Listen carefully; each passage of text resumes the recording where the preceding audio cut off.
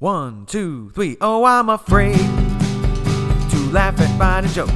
I don't want anyone to think that I like Trump, but I'm conservative, and I mean any form. Even the sensible conservatives like John Kasich, Mitt Romney, Liz Cheney. When did Cheney become a sensible conservative? I don't want folks assuming that because I giggled at their Biden joke that I'm on board with the bullshit that the election was stolen, or that CRT turns you into DMX-loving llamas, or gay and trans people are trying to eat all of your crops, or whatever you believe. They could be good, they even could be great, and based on stuff that's actually true and not motivated by political affiliation. But I'll still try not to laugh, even though I'm not a real big fan. I wanted Elizabeth Warren, but she had dropped out by the time it was my turn to vote in the primary. I fear that if I laugh at the joke, the dude will give me this weird look, like I just assumed based on all of your Disney stuff and wimpy demeanor that you were a liberal, but I guess not, cause you like my Biden joke.